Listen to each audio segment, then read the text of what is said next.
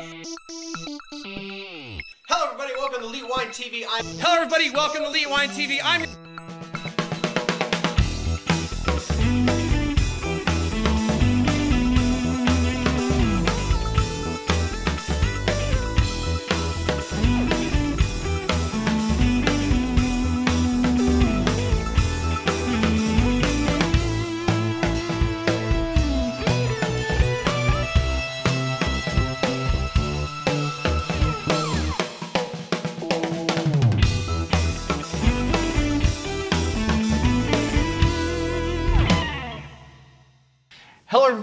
to Elite Wine TV. I'm your host Mark Fusker here for a special edition show. I'm here with Ian Burch, winemaker here at Archery Summit. And we just had a good time going out to the vineyards. It's like 35 degrees out, no lie. I checked my watch when I had to go get the mount. So it means it was actually colder. I don't have frostbite, but my fingers were cold after flying the drone. I was a little concerned that it would be too windy. He actually saw the high wind warning, but that's only because I took the drone really high and it was a little windy. But I got some amazing drone footage. We walked through the winery, kind of talked about some stuff. So before I keep talking, Ian, why don't you introduce yourself? How did you get over here? What made you want to do wine? Well, thanks for taking the time to come to Archery Summit. Yeah. We're actually in our cave right now, underneath the winery itself. Archery Summit was always one of those wineries that I saw from a distance. I used to come and check out what Anna Metzinger was doing here, and I had a lot of respect for the program. Yeah. We just had our 25th anniversary, and I was looking to make a change a couple years ago, and Nicholas Kie came on board here as COO, and I had worked with him previously, and he's one of those people that you want to be close to because you can learn a lot from. And Yes. I think when you couple that with our vineyard manager being in Dundee for 37 years, having 5 vineyards that only we get fruit from, it's a very special sort of combination. Not to mention all this incredible equipment upstairs, all these concrete fermenters, wooden fermenters, and stainless steel fermenters, and the people on the ground here with hospitality, moving people through, selling wine. You just kind of get a sense of it all, and it's really cool to step into a place that has been growing and thriving for years, and you get to kind of grab the steering wheel and help steer it some. Yeah. You said it was a good fit, right? It was like, you want to tell that little funny story about how you got here? So with Nicholas, so he and I had worked briefly together. We're thinking about making some wine with him. He started up a facility up in Washington called VinMotion. And, we're just kind of talking together. The president of my previous company was friends with him. And, we sat down and went through some blendings and stuff. And I realized very quickly that this guy knows far more than I do. He's got his Master of Wine. I believe he's got a double MBA. And, we're talking one day, and, I was talking about something I was dealing with. And he's like, yeah, sometimes it's not about knowing everything. It's just knowing a little bit more than the person sitting across from you. Yeah. So I was like, hey, it's pretty accurate. It's pretty wise. So I saw that he got the job as COO for the Crimson Wine Group, and I texted him, congratulations, and he said, there's big shoes to fill, and said, you're the right guy for it, and I quoted him, and it's like, ha, ha, ha. So the next day I get a text from him, and he had texted me accidentally, asking me to go to a ball game or watch a ball game, and I had noticed earlier that day that they were hiring a winemaker at Archery Summit. So I wrote back like, hey, I think you got the wrong Ian. But I also see you guys are hiring a winemaker, and he said, hey, I'd love to talk to you about that because I think you'd be a great fit. Yeah. So it happened semi-organically, and I'm all about the people here. I mean, it's all about people for me. It always has been and always will be. The work is there. We all know that we have to do a good job. Yeah. But making sure that people are empowered and happy and challenged and rewarded. Right. It makes a big difference. And I could tell that Nicholas is kind, but he also expects a certain amount. And he's easy to respect too because he's in the trenches and he's looking at everything line by line. Right. Yeah. Great guy to work with. Yeah, I meant to tell you that I had a somewhat similar story. It didn't come up with as much success as yours, but after I left Morton's, I went to another job, and someone I knew from a prior like job. I didn't really work directly with him, but I worked with him enough that I kind of got a good feeling about him. He got a job in a private club in San Antonio, and I sent him a little congratulations note, and he's like, hey, I just happen to be looking for someone to be a food and beverage director. Do you know anybody? I said, well, I might be interested in this. And we sat down, talked. It felt like a good fit, at least on a professional level, you know, with working with him. And I thought it would be a good progression in my career. Unfortunately, it didn't work out. The club-wise, I mean, with him, it was utmost respect for this gentleman. Right. Like, if he had something else going on that I felt would be a good fit, I would totally work for him again, because I think he's amazing to work for. Yeah. But it's just the situation wasn't a good situation for me. Right. But that's fine. You know, I gave it a shot, and it didn't work out. But I'm in a happy place now. So I'd have to say so too. Exactly. Yeah.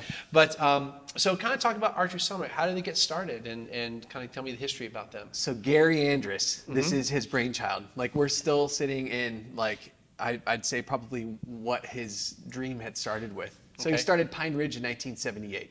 And just a little winery down there in in California. Napa, you know, whatever. It's in the heart They of make a Napa couple Valley. wines, you know. Whatever. Yeah. It's okay stuff. You know, he did an incredible job there. You know, nice cave system, fantastic wines.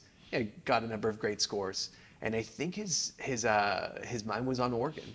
So he rallied some investors, and in 1993 they broke ground here, set up the winery, kind of going for like the faux chateau look. So like when you look at Archery Summit now, it's like, oh yeah, of course. It looks like it was modeled after, you know, French chateau. And he did that because he was really obsessed with what Oregon can do in relation to Burgundy. He's a big Burgundy buff. I don't know, you know, making cabs in Napa, I think maybe like that was his first calling, but maybe secretly he had this affinity to Pinot Noir. Okay. And yeah, he came into Oregon. You know, Oregon started with the Letts back in 1965, actually right down the street.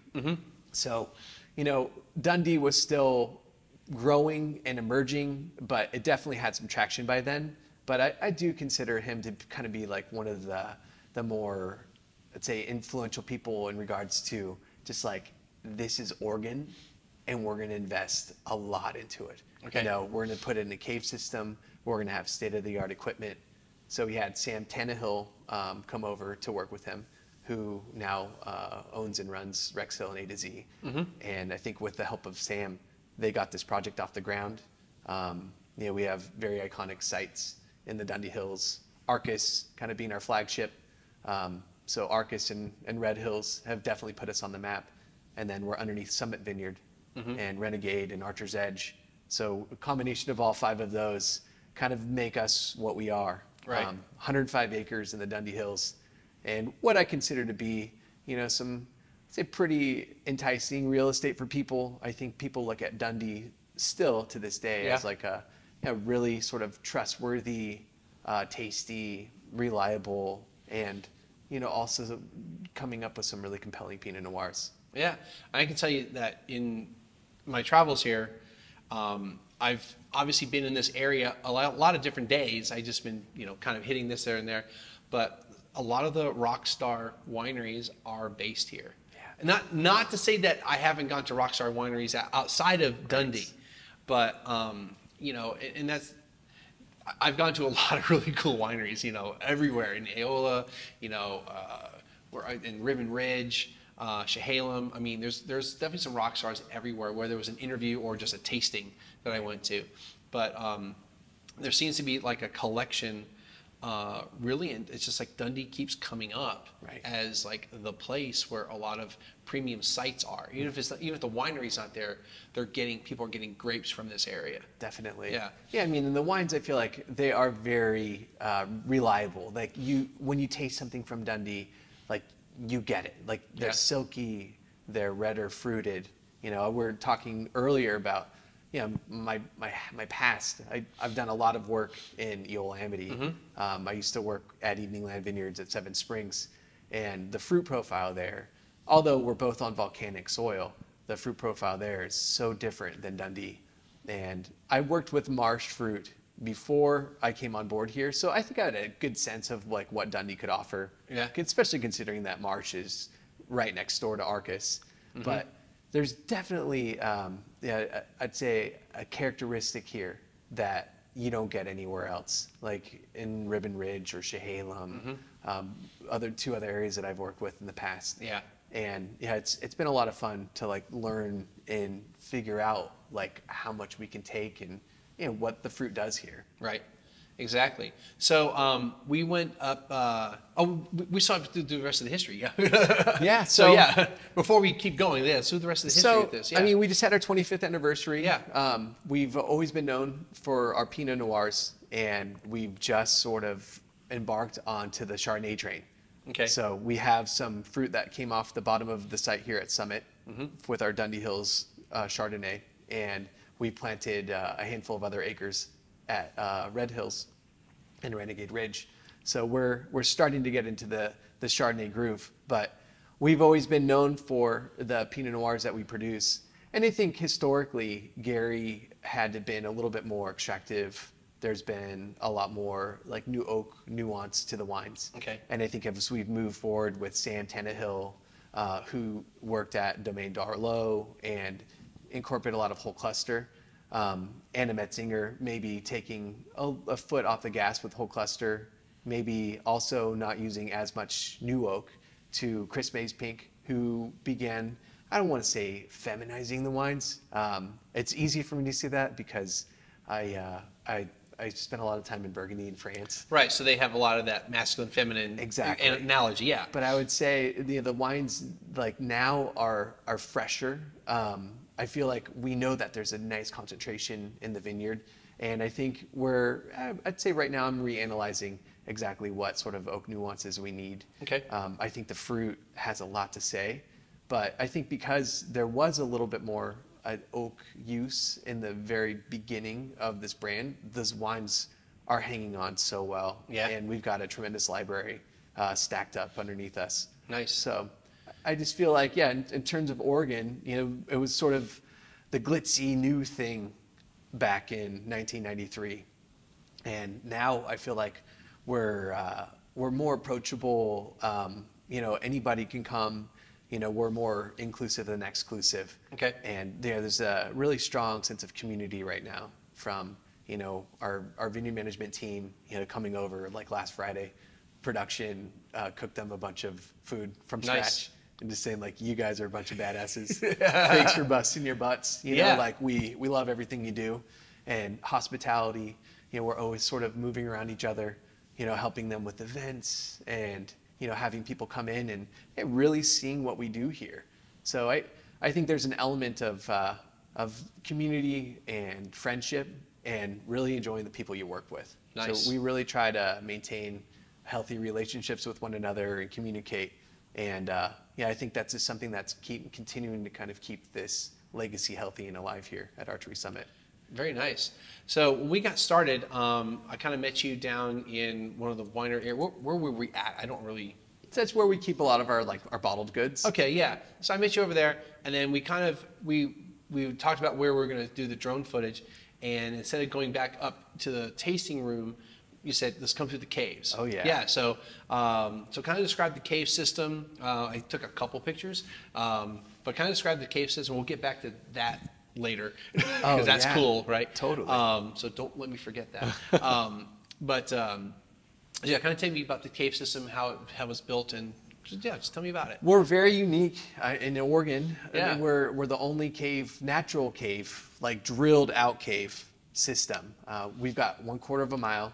And we're nerdy internally here. We've got like A cave, B cave, and C cave. I remember my first day just walking around. There's some doors that connect caves to one another. Okay. And we're like whipping through this one and that one. And I mean, we got to the point where I had no idea where I was and how to get out.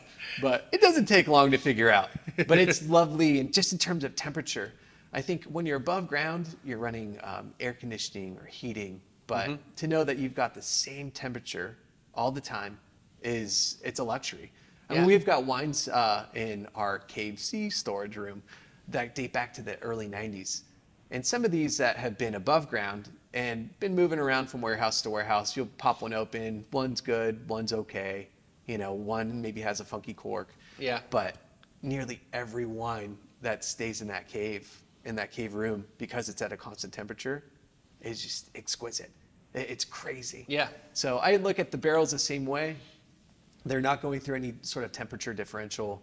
They don't gobble through free sulfur. The wines are able to mature at a nice constant rate. And because we have a decent humidity here, we're not having to top all the time.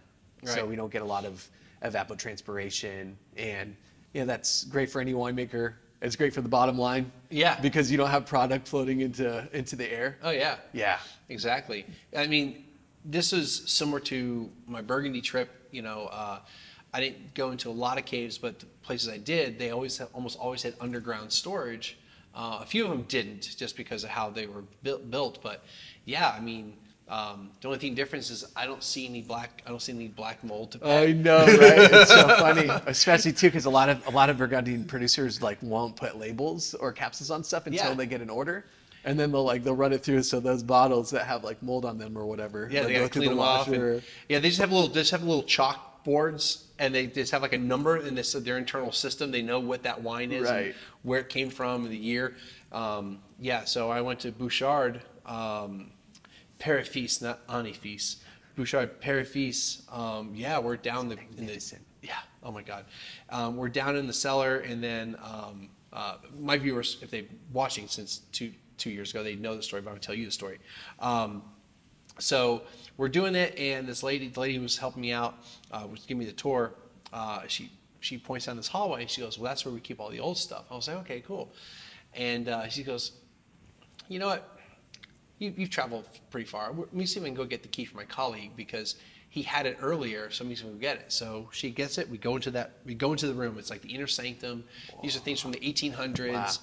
No, we didn't pull any out and taste, but that would have been epic. Right. I learned what happens with wines that old, that they actually, every 30, 40 years, they take the cork out, they test all the wines, and whatever's bad, they get rid of. Whatever's good, they fill things back up, put brand new corks in them. So that's why you could have an old wine and still have a pretty good cork. But it's just dusty and all that. And so we hear people outside pretty far down the hall or the cave. And so we're done. We walk out, and as we're walking out, they're walking in.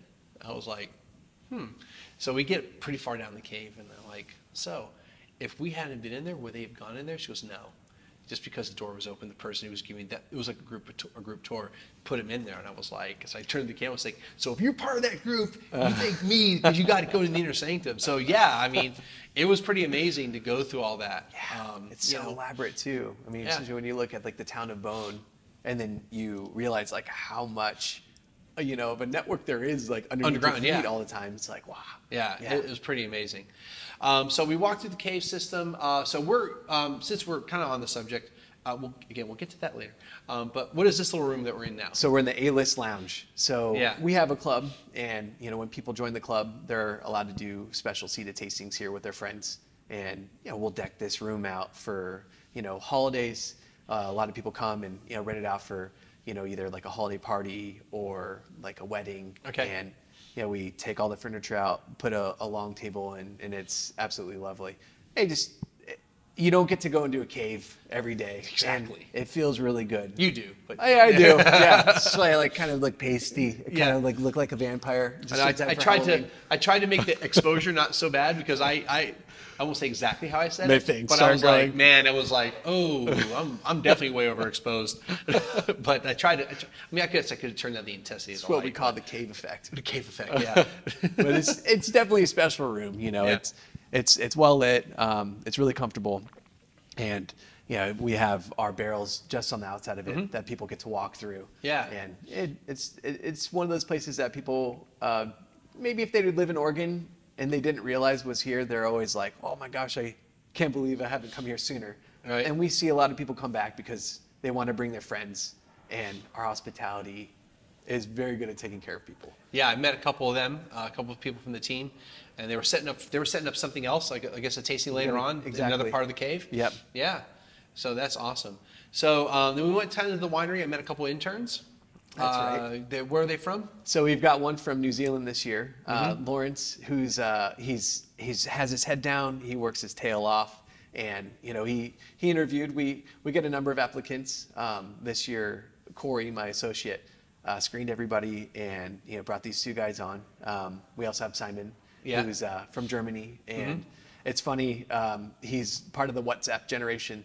So his sister, who's kind of holding down the hatch right now at home, for him, sends him messages, and you can see he's just like, just sort of like listening to see like, okay, everything's okay. We ask him like, hey, how's harvest going for you?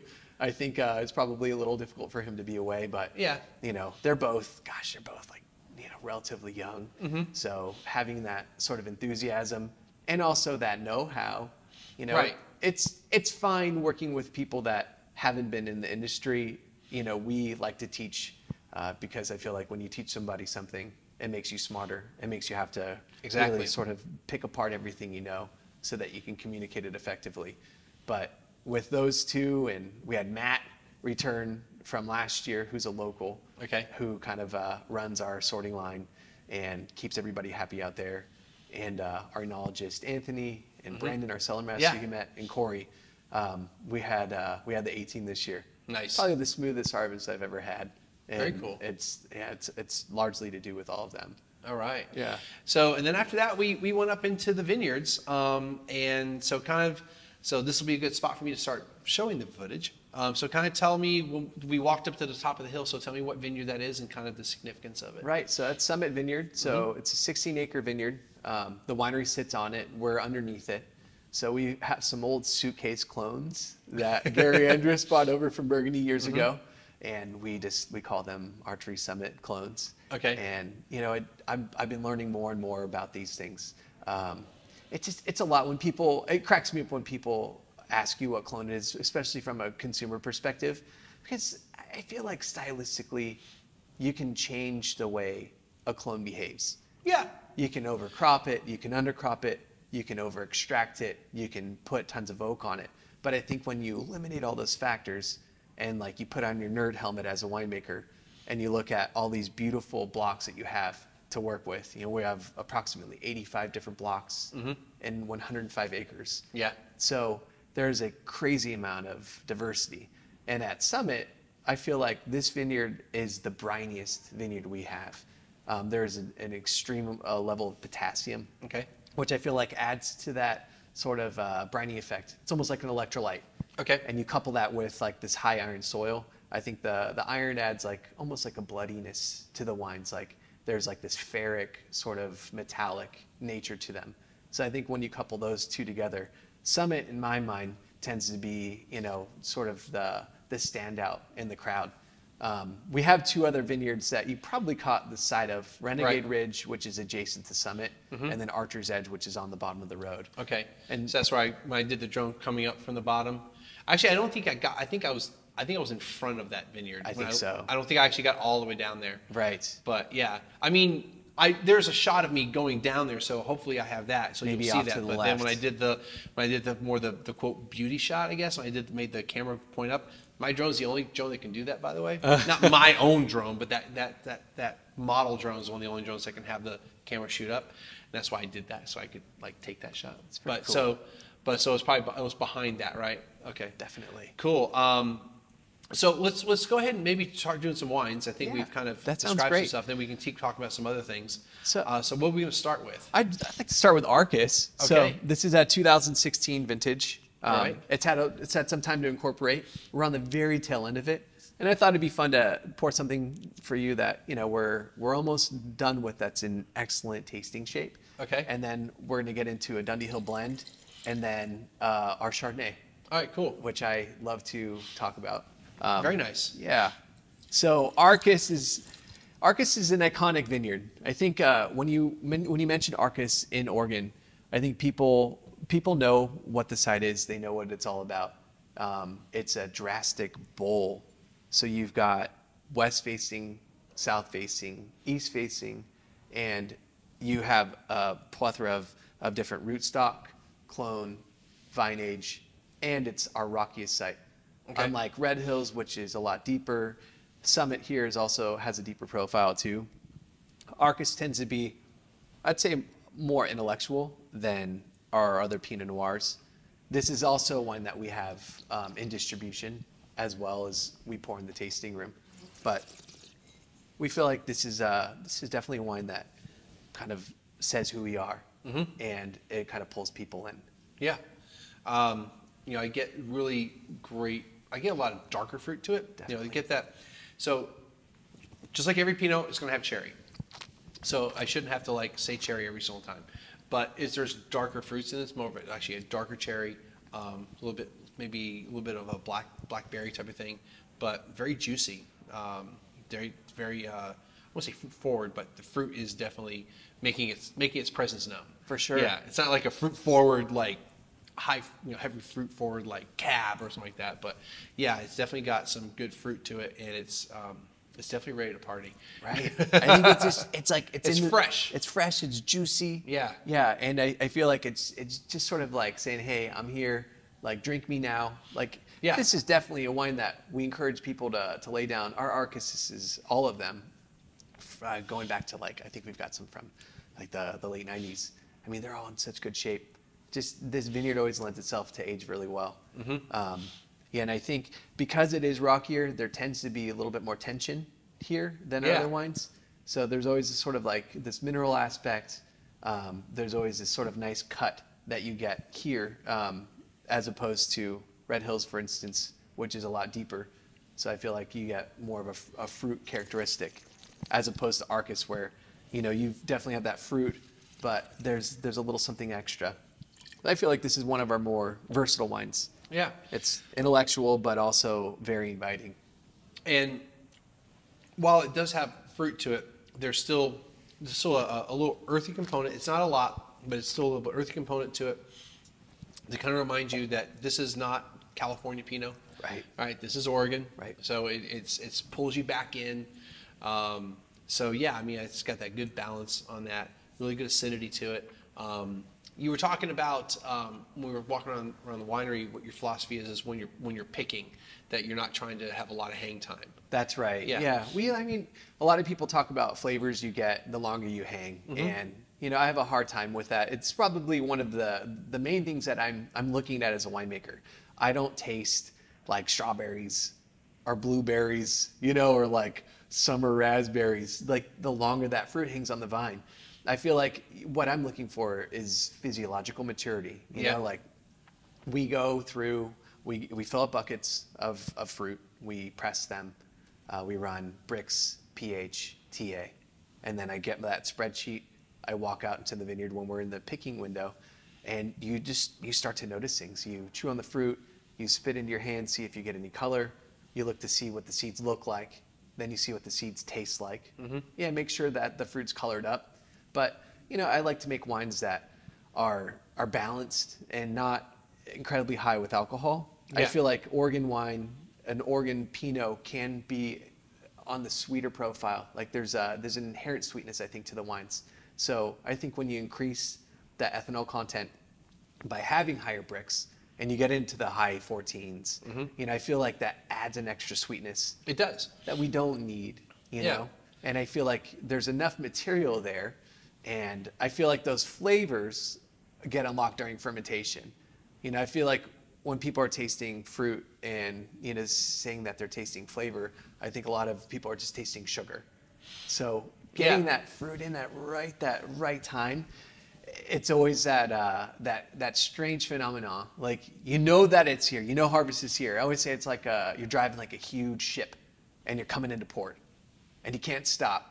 And you can land gracefully, or you can run into that lane, Right, yeah. So our philosophy is usually like, if the numbers look good and you walk out into the site and it tastes good and it seems fine, maybe we're looking at 13% alcohol and, maybe even a little less than that. Take a little bit, just like this year. Right, yeah. And then, you like how the fermentation is behaving. You continue to pull in.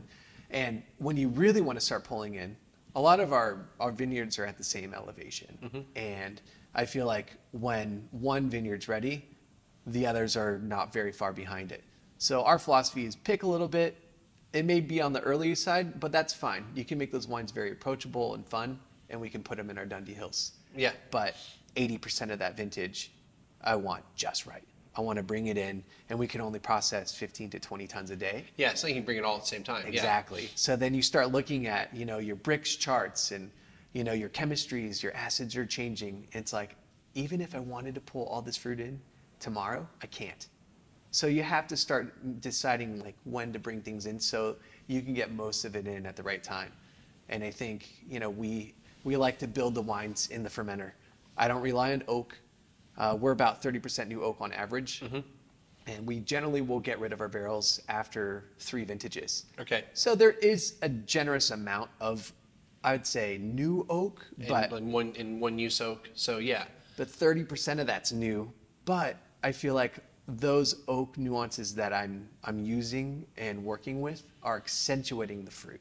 And I think I build a lot of intensity in the fermenter. So when we're picking on the fresh side, we generally do pump over just to kind of get things going, get things flowing, get those fermentation cells and get that fruit to sort of start closing on itself, so that instead of punching down and exposing those seed sacs and starting to macerate those immediately, I like to keep things kind of condensed in little sacs. Okay. And then we'll start to pump over and punch down simultaneously. And I feel like it's still very gentle, because as you're pumping that wine over and you come down with your punch down tool, you're able to keep that fruit intact and keep that seed enclosed. Okay. And then as we get towards the end of fermentation, we'll taste the wines. So at night, it's like we did a pump over, let's say, and a pump over punch down in the afternoon. And right after that pump over punch down, we'll grab a sample, we'll let it sit on our lab bench. And then in the morning, everybody comes in yawning. The first wine you taste is always difficult because somebody just brushed their teeth or just drank some orange juice. But that can be rough. It's the best experience though, because the winery is super quiet. Nobody's worrying about like jumping on a pump or like getting into things. And this is going back to Nicholas again. This is his advice from like the Jedi Master. You just like create white space. And I think that's our white space, because you go through each wine, they're all cooled down, the lees have settled. Because if you take a sample right after you work a tank, the lees are in suspension, and you smell it, and you're like, I think I got it. And you taste it, but there's so many lees like in the wine that you can't really get a good tasting sense. that. Yeah, like you can get a little bit of tannin, but it's like, oh, it's just strange. And sometimes it throws off your perceptibility of the wine. So when we come in the morning and taste, everything's settled out, and you get a good sense of what the nose is like. I feel like during ferment, it's hard to tell exactly what the nose should be. I mean, if you smell vinegar or ethyl acetate or something, it's like, that's bad. That's bad, yeah. But you know that the wine's going to fill in and be something good because everything's tracking well. And, by tasting and looking to see what that last thing you did the night before was, you can repeat it again. Or decide that you need to be a little bit more aggressive. Or maybe you need to heat some more. And that's something that we rely on because we're picking fresh. We generally like the ferments to get a little warmer towards the end, because we need to extract. Because I feel like sometimes there's not a lot to extract from. Whereas if you pick, way later, the skins get leathery, and you're adding water to dilute the sugar and all that, and you use the same amount of heat, I feel like you can get into a dangerous sort of extraction. So you can't do one without the other. And I feel like a lot of people at Archery Summit have kind of grown to expect wines that are filling and have a good presence.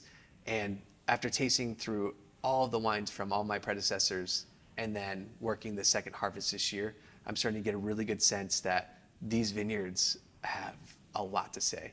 And I'm just kind of here with my guys to kind of steer it into a really pretty spot. Yeah. Very cool. It's a lot of fun. Yeah. And no year is the same, that's for sure. Exactly, especially this year, right? Oh yeah. It's a little bit of a nail biter. Yeah. We had a few rain episodes. First rain, no problem. Things dry out. Second rain, it's like, okay, are we gonna have botrytis? You look out, it's like, wow, maybe there's a little. All right, that vineyard needs to come in, because I don't want it to sit out any longer. And then, we had another rain episode, and it was like, okay, it's going to start setting in. And again, even if you want to pick and especially a year like 2019, some of our vineyards like Arcus are like this. You can't get a tractor in, even if it's a crawler. Yeah. You know, and then the workers are going to be slipping on the ground. So there's also like a human aspect of it. So trying to get ahead of things and realizing that, you know, we had the high, it was like 22.5 to 23. Okay. Bricks. And, you know, we had potential alcohols of 12.8 to 13. And you just go through this exercise where you're like, are you going to change? Are you going to get any better? You start taking fruit in, and then you make these determinations. Like, I think halfway through harvest, we realized that we're not going to gain anything from having our fruit sitting out. Okay. It's not going to get better. Because it was cold too, right? Yeah. It got really cold Yeah. towards the end. Yeah, we had all of our fruit in before we started flirting with, you know, those like potential freezing days. Yeah. We had one block, or it was like 1 ton actually of Chardonnay from Kusa Vineyard up in Ewell Amity. Okay. We just had the first crop where we're like, oh no, you know, like, are we going to freeze on the vine? And we got through it. Yeah. Yeah. But it was a really interesting harvest. Just those aha moments that you hope that you have sooner than later. Right, yeah. You know, you convince yourself of a lot, but I think as soon as we started kind of picking off the vine and we realized that the chemistries didn't really change much at all from one week to the other, that we were doing okay. Right. And this is probably the most Oregon vintage I've seen since probably 2010. Yeah. It's really lovely. Nice. Chardonnays and Pinots. Nice, yeah. Everything fermented beautifully. There's a lot of color intensity. And yeah, I think these wines have a lot of character. And they're not like really high alcohol. No, which is good. I prefer that. Yeah, exactly. You know, get back to alcohol. You know, alcohol gives you apparent sweetness. Even if you have 2 wines, they're fermented to the same amount of sugar level. Maybe say there's 0, or maybe like 1 gram, and one's higher alcohol, it's going to be perceived as sweeter. Yeah, no, definitely. Yeah. Even if it's the same sugar. For sure. And I mean, I think using that as a component, like let's say something is going to be like high 12s, you know, chaptalizing 213 or just past that, I do feel like that ethanol kind of helps kind of mold the wine together. And I think that it creates maybe a more enticing nose. Right. You know, it kind of makes it pop out of the glass a little bit more. Right. And a little sweetness there is great. But, you know, I feel like finding that line is really important. Absolutely. What's our next one? All right. So I think I'll make sure I have the comparison here. So this So is I can our do that. 2017 Dundee Hills. All right, cool.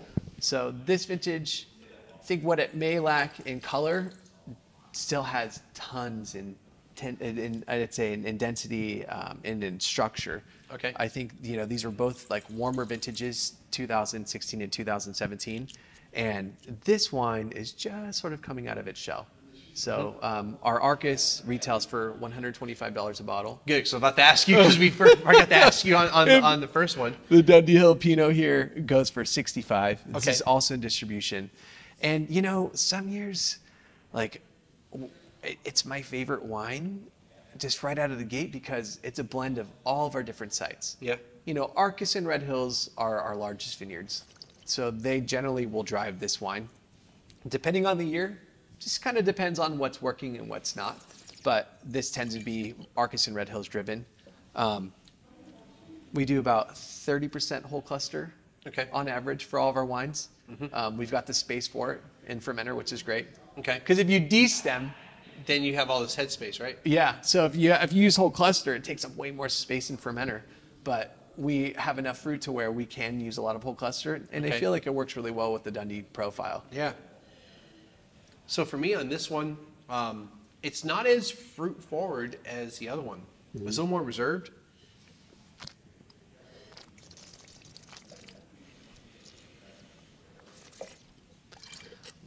It's a touch more spice driven. Like, you know, I feel like there's a little more cinnamon to it.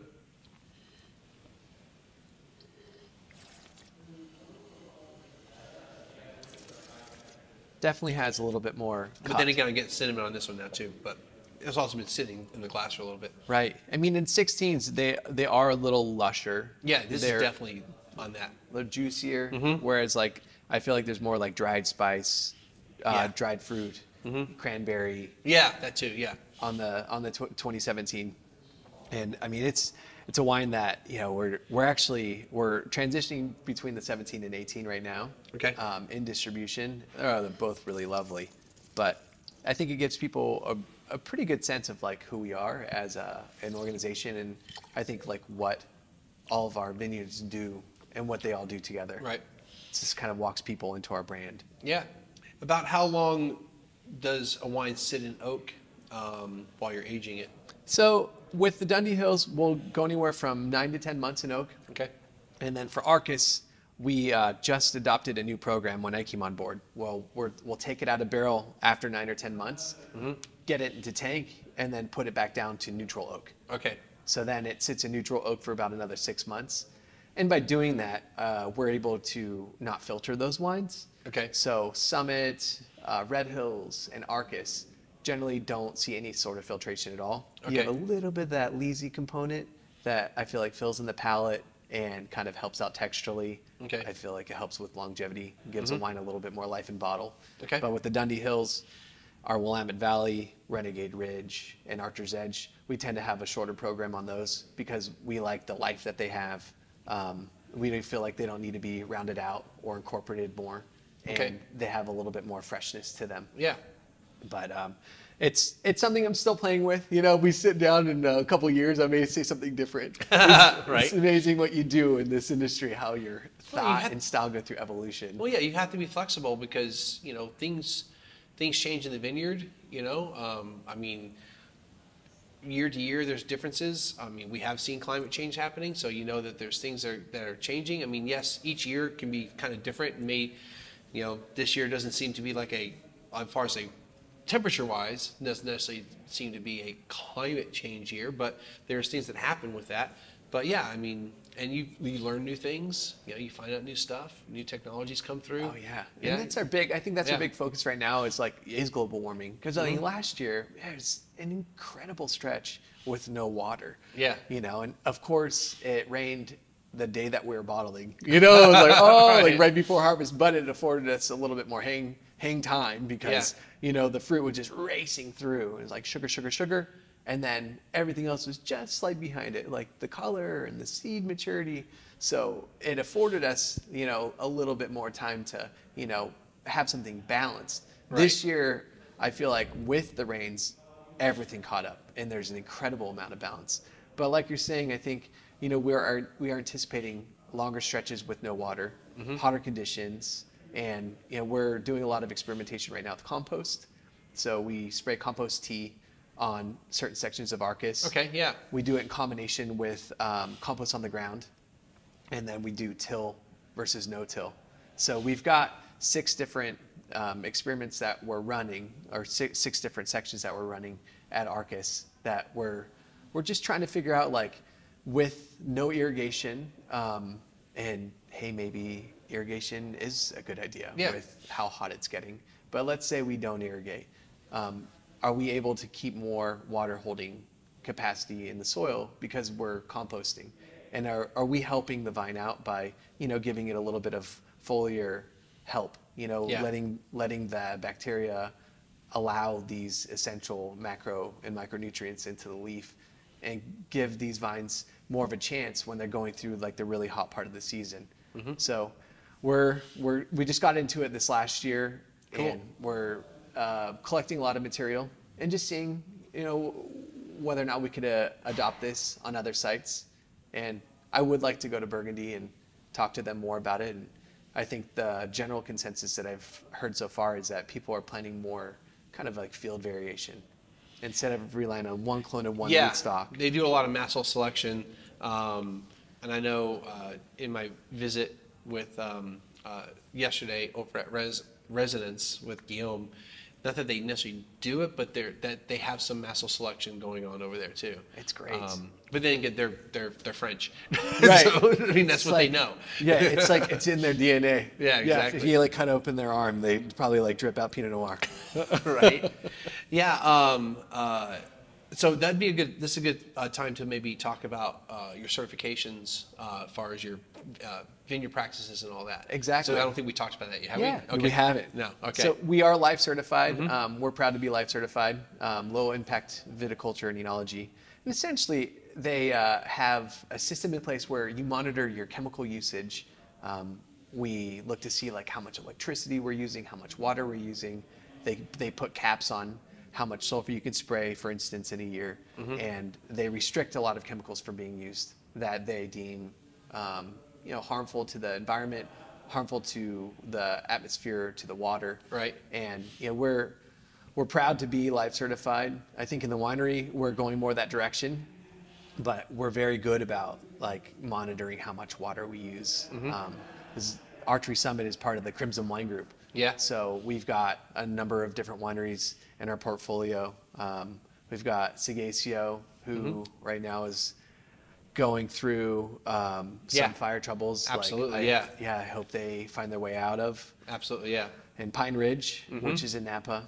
And we've got Fintan, who's he's down south. And it used to be Domaine Alfred, and right now I'm spacing on the name because I'm on the spot right now. They've got their Moline brand, Chemisol, duh. Yeah. Chemisol, yeah. Duh. He actually just emailed me. I'm gonna do a benchmark tasting with them. Cool. Next week. Nice. Yeah, they sit down and go through their wines and their competitors. We do it as well here, and we had him come and taste with us.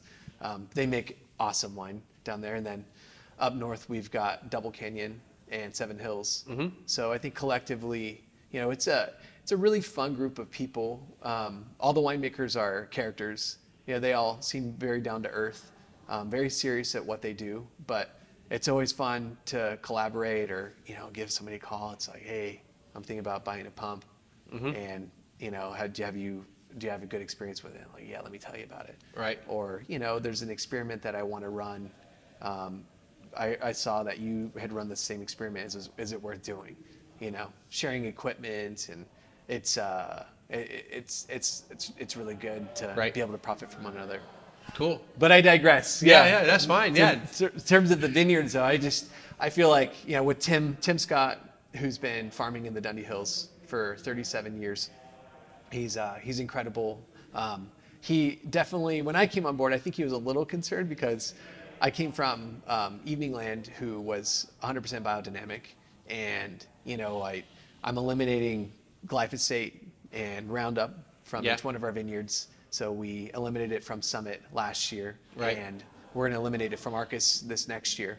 And we're just going to go vineyard by vineyard. We all know that it's just one of those things that is surfacing a lot in California, where people are talking about non-Hodgkin's lymphoma, and there's a lot of studies that say that it's good, it's fine for humans, it disassociates in the soil, and there's other studies that say it's not. And what's your philosophy on that? If you don't spray a chemical on, you don't consume the chemical. Right. So if you eliminate it, you don't have to drink it, you don't have to absorb it through your skin. Right. You don't have to worry about the re-entry interval. You're not consuming it. Right. So, I think it's really intelligent to know what the mode of action is for each one of these chemicals and be smart. But again, if we don't have them, we don't have to deal with them. Right. So Tim has been an incredible sport about eliminating them and working out ways to farm a little bit differently. Yeah, there's other ways you can do it. Maybe they don't have the same, efficiency as maybe some of the other chemicals out there, but you're still going to have, at the end of the day, you're going to come up with a high quality product, and that's going to be hopefully safer than it was prior. Definitely, yeah. And it makes you a lot better with timing. So you can spray Roundup from a quad and go up and down the rows and finish a 40-acre vineyard in 2 days. Whereas if you don't spray, you've got to go out generally with a weed bar or another contraption that will scrape the weeds out from underneath the vine so that they're not competing with the vine or growing up into it. So you got to get in there at the right time, right with the right soil moisture, and you're spending a lot more time on the tractor, which is more costly for labor, and you're also using a lot more diesel to get rid of those weeds. So it's It's a trade-off. It is, and a lot of people are like, well, you know, if you're spraying glyphosate, you're not compacting the ground, you're not using diesel, you're not spending a lot of money on labor, and if you're doing the contrary, maybe you're doing a disservice to the planet. But I think with Tim, we can say like, hey, maybe we don't need to scrape weeds out from that section. Yeah. You know, like, or we can figure out another way of, you know, maybe mowing a little bit more cleverly, and like supporting the soil and encouraging mycorrhizal populations. Mm-hmm. So it's fun working with somebody that's, you know, wanting to work with me, and, you know, not necessarily going back into the old chemical ways that a lot of people are used to doing and using. Yeah. Yeah. I mean, take a look at Burgundy and what they did post-war with everything they did, how they farmed, and now they're I mean, it's not law or anything, but as a community, it feels like they're trying to get out of using as much of that as possible because they feel like their land's dead. Definitely. Yeah. No, I mean, and that's just from glyphosate, but just like the overall conventional farming methods have like just kind of destroyed the soil. And we talk about how like poor soil is great for grapes, but it has to have something. Oh yeah. Yeah. It can't just be barren. No, it's like any plant. Yeah, you need a balance. There's like essential macro micronutrients. You know, do you know the whole thing? See Hopkins Cafe, managed by my cousin Clyde Como. No. What is this? It's like, please excuse my dear Aunt Sally, for like parentheses, exponents. There's this little thing that we learn in college. Okay. With all the essential macro and micronutrients. So you can go through and figure out each compound that you need. Okay. And, you know, if you're lacking one of these compounds, your cell walls, for example, if you don't have enough calcium, because there's too much potassium in the soil, the canes get brittle. Okay. So yeah, you need a certain amount of that. And every soil's different, and every soil has its set of challenges. Right. But yeah, grapes need sun. They need water. Yeah. And they need micronutrients. And, you know, it's our job to find that balance. Right. And make sure that they're supported. Just like we do. It's like, just like us. And sometimes you luck out. Sometimes Mother Nature serves up a soft one. Yeah. But, you know, other times it's difficult. Yeah. And especially with global warming, because when you subtract water, you know, you can't just expect the vine to keep functioning, especially young vines or baby vines. So there's definitely some hand-holding that you need to do in the vineyard. And yeah, I think the antithesis of like an overly vigorous wine is a slightly stressed out vine. Oh yeah.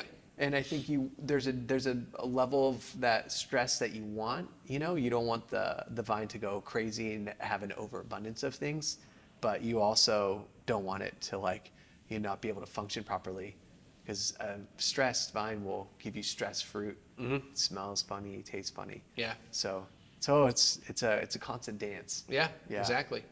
Shall we get into the last wine? Definitely. So I like to finish with Chardonnay. I worked with it's very Burgundian. I worked with Dominique Lafont for years at Evening Land, and I always remember he's the first person to expose me to this.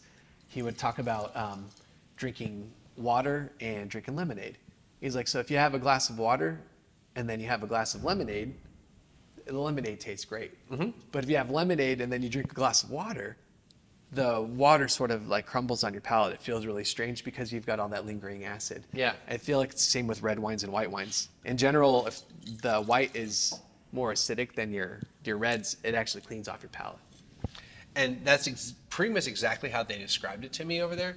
Not everybody did it that way, but the first couple that did it, I remarked, it's like, this is interesting. You're doing it this way, and they explained why. It's like, I get it. Like, I mean, like as soon as it happened, I went, I get this. And I mean, I kind of have done that for years at industry tastings, where it's not that I start with the reds, but I mix up whites and reds. Mm-hmm.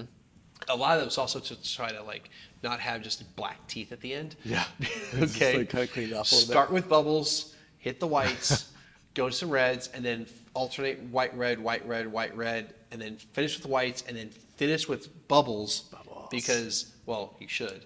But and this is more probably just me making assumptions, but the carbonation is also helping break up anything on your teeth, maybe. I don't know. But to me, it's like that carbonation is like having like you know, when you put your dentures into the What are? Oh yeah, totally. Just kind of like cleans them off. I mean, but in reality, I'd have to probably have champagne or bubbles in my mouth for like minutes at a time, not just like a little bit and spit out. I'm sure the champagne producers would like love that idea. They're like, yeah. You should have a glass before you go to bed. But it seems like it works a little bit more. So when I'm done with the tasting, if I go look in a mirror and I look at my teeth, they're not black. But if I did the traditional start with bubbles, go to white, and only finish with reds, I have like black teeth. That's hilarious. So that's kind of my, not secret, but that's how I kind of do tastings, is I kind of alternate what style of wine I'm doing. I'll like hit that. I also go, when I do tastings, I also look for the table that has nobody in front of it. That doesn't mean the wine's bad. That just means there's nobody there. It means I can ask questions. I can get, take that. I don't want to take up all their time, but I can ask questions and I get a little more personal attention with the wine. Whereas if you're like fighting like 10 people in front of the table, it's just like, can I have some more wine? Like, so. We like people like you. Yeah. I mean, that's where you go to those things so that you can like interact and, you know, like let people know what your brand is. And at some point, like if there's a wine you really want to try and that table's never empty, you just try to go when there's like the least amount of people, and you just stand there like, okay, I'm making my pilgrimage to yada yada wine. It's everyone has to have. And I'm like, okay, cool. And they're good wines. It's just that everybody, especially industry people, they all know, like, okay, I've got to have that, For sure. Or so and so's pouring like a rare wine. Oh, man, the word gets out quick. Gotta go to the table, so and so. All right, why they got like a age this, or they only bring this. Okay, boom, we get it. Those are the best though. Don't wait till the end. So and so told me to come over here and try it. You're like, yeah, because they only had like one bottle of that. They didn't bring like 2 or 3. The sneaker. Yeah, the under the table one. Yeah. Anyway, so back to Chardonnay. 2017. Yeah. So this is from Yosemite Hills. So it's the vineyard's called Van Uysen. Okay. So it's right across the street from Seven Springs. Right across the street from Bjornson Winery. Mm-hmm. We've been working with these guys a little while. It's a family-run operation, and I think the fruit is so good. And Seven Springs, I mean, you talk about a unique terroir, an area that suits Chardonnay really well. You've got this like really good texture. There's always a really nice minerality. Mm-hmm. It's always very citrusy. Yeah. And we're over the moon about this site. And this is part of our Eola Amity portfolio. I would love to put their name on the label, and I think they would love for us to do that too.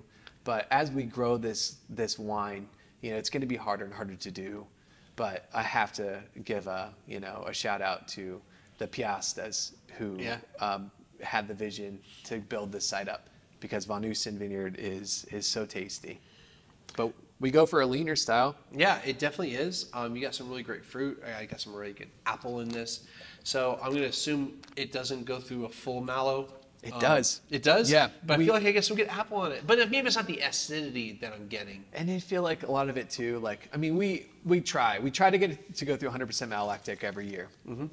I mean, I think with this wine, it was like, there's a very minute amount of malic acid. I mean, it's very, maybe very it's like 99% mallow. Yeah, okay. So, I mean, that's our MO. So we try to pick early, just make sure that like everything's physiologically right.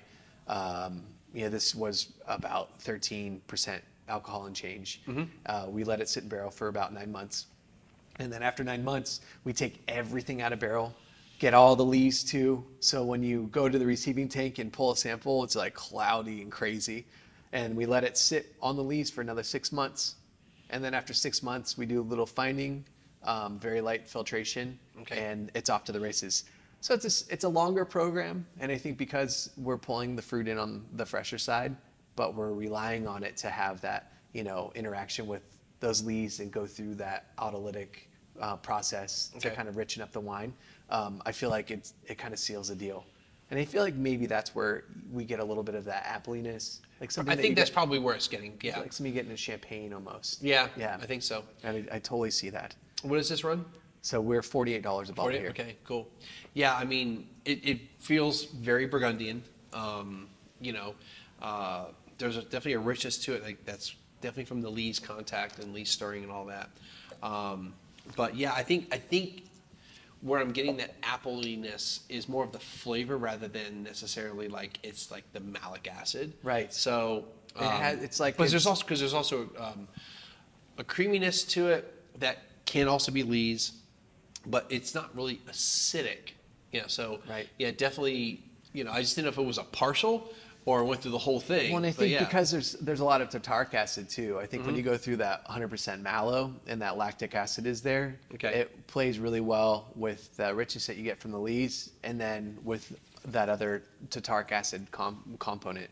Chardonnay is so much fun. I mean, we are a Pinot house, but something that I talked a lot to Nicholas about was Chardonnay, and we really want to start being, associated with some of the, I'd say, more influential Chardonnay producers in the state. Right. I've worked with Dominique for years at Evening Land. I worked in Burgundy, and we had a negociant at Evening Land Côte d'Or. So I made tons of Puy Fuissé and Maconnais wines. Got to work closely with Dominique Lafon on his own wines. And people always talk about making Burgundian wine in Oregon, and it's like we can't do that because you shouldn't. It's Oregon. I mean, you can have elements of it, right? Yeah, like all these wines have somewhat of that roots of Burgundy in it, because these are where those grapes are coming from. Right. I mean, the home of these grapes is over there, but they're still it's still Oregonian. It's not at its core. Yeah, it's not a French wine, nor is it a wine that's from anywhere else. It's not a New Zealand Pinot. It's not Australian Chardonnay. It's not California. Right. It's funny though. It's like my father-in-law. He loves wine. He doesn't consider himself like a novice or anything. But he buys wine. He enjoys drinking it. Jura. Oh yeah. Yeah. Gets all geeky. Chablis. Yeah. Champagne. But the last time he was visiting, they helped us out during harvest, helping my wife watch our kids. And he's like, I'll tell you, Chablis is probably my favorite area. And he's like, Oregon Chardonnay is probably my first or second favorite, type of white wine in the world. He's like, there's no place in the world that makes wines like this vibrant and this persistent and this textural. And he's like, he's a big Oregon Chard guy, but there is something very, very special. And I think, as we're talking about before, with the Willamette Valley Wineries Association, getting more involvement, having our wine auction, kind of giving Napa a run for their money, and letting the world know that we're here and we're making incredible wines. We raised over $1 million, which is really important for us as we have installations all over the country, and we participate and moderate and I just think educate people to what Oregon can do. But I mean, I feel like, the West for a lot of the world is the Wild West, is where people found gold and rushed out here on wagons. And I think there's still a little bit of that pioneering spirit, but we've been doing this since 1965. And there has been a lot of really healthy influence from people from Burgundy and California.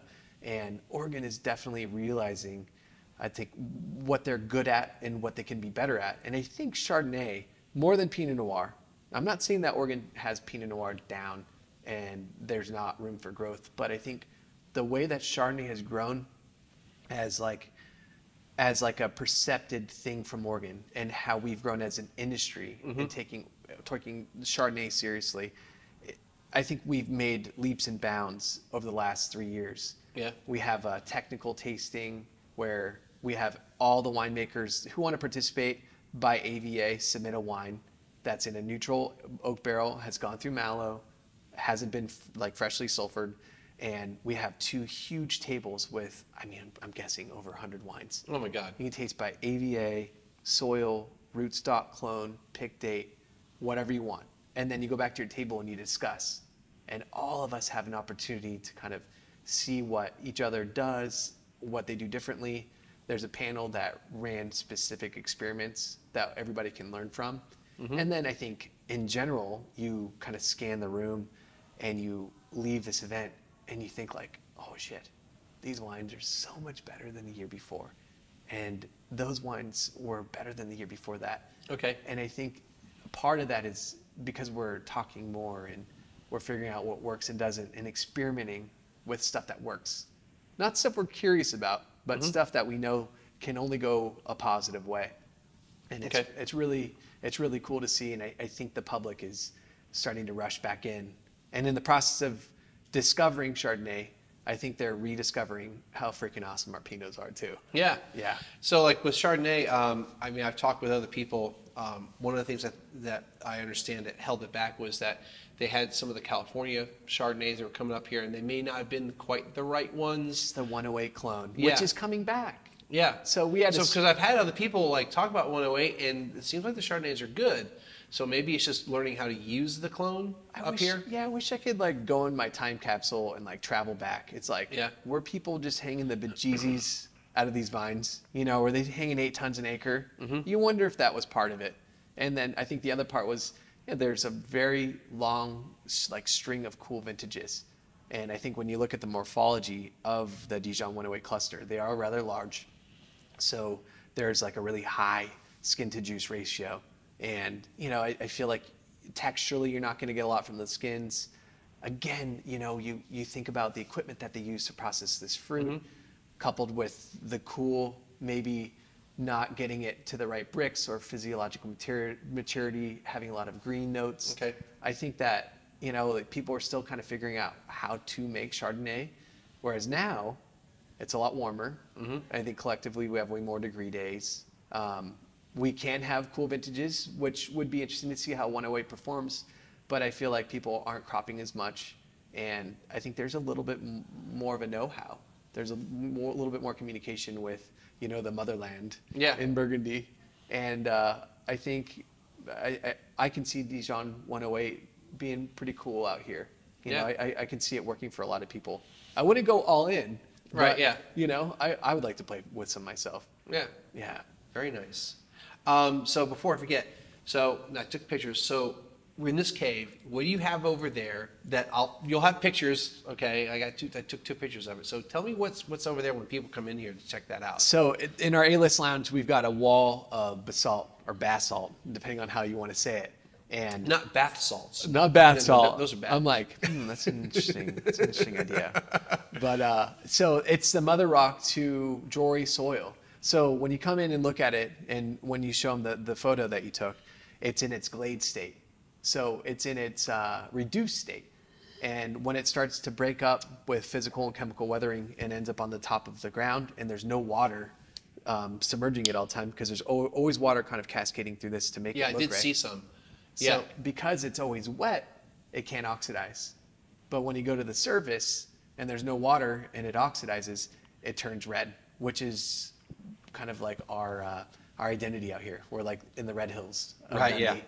So it's really cool to see. I mean, it's really hard rock. Like you're not going to get much through it. It percolates all year long. It's dripping all year long. Even last year, without rain for 100 days, it was still dripping through. Yeah, it's pretty cool to see. That's very nice. Yeah, I think we've kind of covered everything. Is there anything that we maybe haven't talked about? Do you want to like? Gosh, I mean, talking about the Willamette Valley Wineries Association, and you know, like how everybody works together here in Oregon is really special. I always want people to realize that. And if people haven't come out to Oregon, you need to come out to Oregon to taste, because you will have the time of your life. Not only do we have really good wine out here, but culinarily, I think we're killing it. There's a lot of farm to table movements, and instead of going someplace for a couple days and getting tired of it, you can come here for weeks and never get bored. I can tell you. So you didn't know this because I'm going to tell you now. So Friday night, I went to the Horseradish, and they had a Marshall Davis, which is like the winery next door. Oh yeah. They had their own little wine dinner there, and yeah, definitely some cool stuff was going on culinarily there. For sure. I didn't particularly care for some of the items, and I actually sat at the VIP table. I sat next to Ryan. I kept wanting to say Sean. Ryan and his wife Julie, who runs the restaurant, right? And then the mom was there. So Ryan's mom, and then his dad showed up. So the first dish, well, it was an appetizer. It was bubbles. They don't make bubbles. I can't remember who the producer was on that. Like Argyle or No, Soder. it was like somebody I had never heard of. Okay. So, but it was definitely local.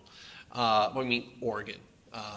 And then it was like this little like a crostini with like roe. I don't like seafood, which I know like freaks people out that I don't like seafood. What? It's not an allergy. It's just I just don't like it. And so I was like, I gotta skip that. When I told Ryan, I was like, I'm gonna skip that one. Like, just so you know, I'm just don't worry. Like, there'll be plenty of food. And then the rest of the menu, there was like an item or two of it that I wasn't really a fan of, but I ate it, but it was delicious. So like even the mushroom soup, which I'm not a fan of mushrooms, I could see how. So it's kind of like when I taste a wine that I don't like personally, but I know it's well made. Right. I can pick out why it's good and why people like it. And appreciate it. Yeah, why they appreciate it. And that was with that mushroom soup. It paired really well with the Pinot Noir. Like, it was a good pairing. Perfect. So, and then we had pumpkin ravioli with like a mustard oil and other stuff. And then there was braised beef. And then we had a pertiferal, whatever you pronounce it, with quince ice cream inside it. Like the stuff with, and then like a candied lemon. So... Sounds really lovely. Yeah, I mean, the menu was it was like $95. Like, it was absolutely reasonable. And I think this is in their new spot. I think they just moved to that new spot like a couple weeks ago. Oh, right. I have to check it out. I used to go there. So I worked in the town of Carlton. Yeah. For almost 3 years. So I went to their lunch spot. Like, went to the horse ride. It was like the place you go.